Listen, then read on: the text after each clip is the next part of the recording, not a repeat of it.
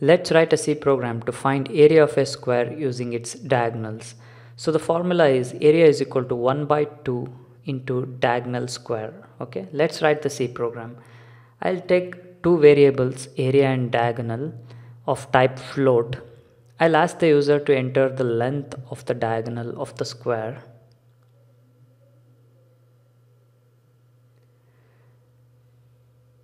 and store it inside the variable address of variable diagonal.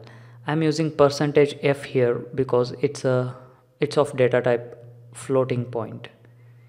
So area is equal to diagonal square. I'll write it as diagonal into diagonal divided by 2.0, or else I can write multiplied by 0.5.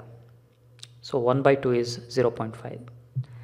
So that's it. I'll display the area of the square onto the console window, which is present inside the variable area, which is of type floating point data type. Okay, I'll give diagonal length as 10, area is 50. Let me give 10.5.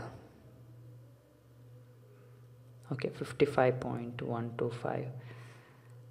I'll give 12.2, 74.41. Let me do 0.2 here. I want to round off the decimal value to 2. So 47.42. That's it. Please visit the link present in the description section of this YouTube video for source code, notes and discussion about this topic.